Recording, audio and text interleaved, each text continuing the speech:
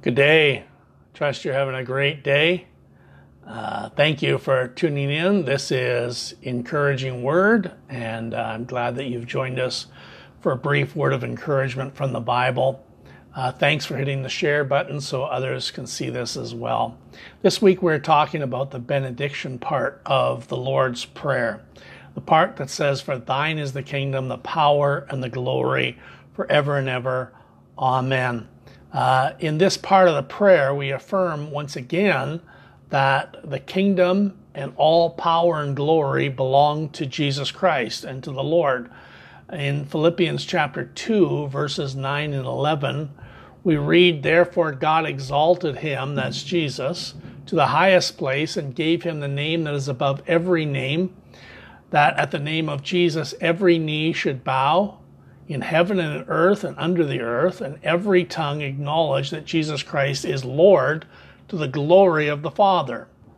And just before ascending back to the Father, Jesus said to his disciples, "All authority," and in the King James Version it says power, "all authority and power in heaven and on earth has been given to me."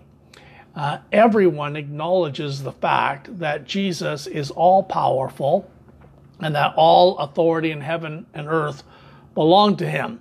At least you should acknowledge that. When facing difficult times, you need to know that Jesus is more than capable of looking after you, caring for you, loving you, and working on your behalf, and that he's on your side. And you need to know that, and we need to face every day knowing that Jesus is all-powerful. But the Bible clearly teaches that Jesus gives us power as well.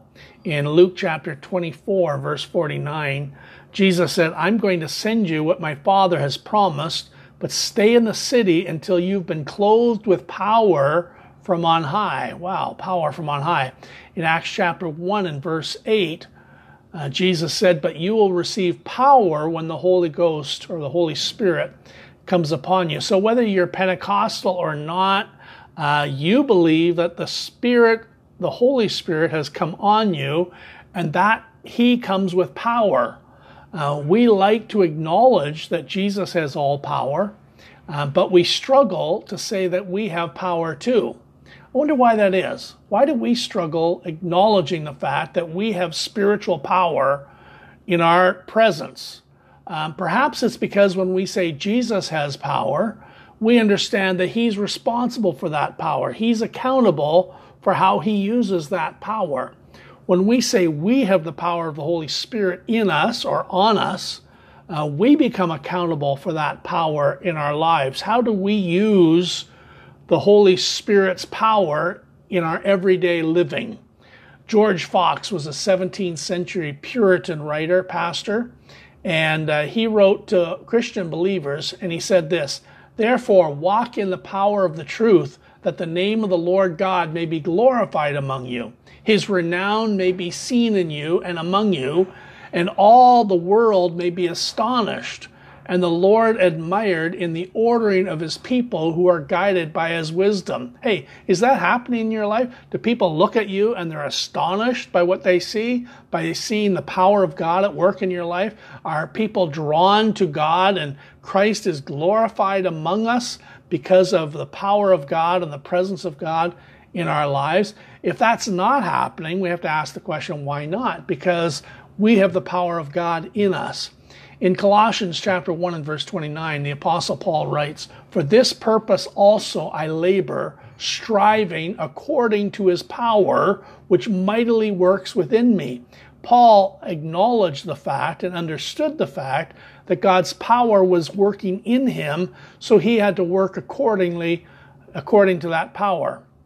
In 2 Corinthians chapter 9 and verse 4, the Bible says, "For the weapons of our warfare are not of the flesh, but divinely powerful for the destruction of fortresses."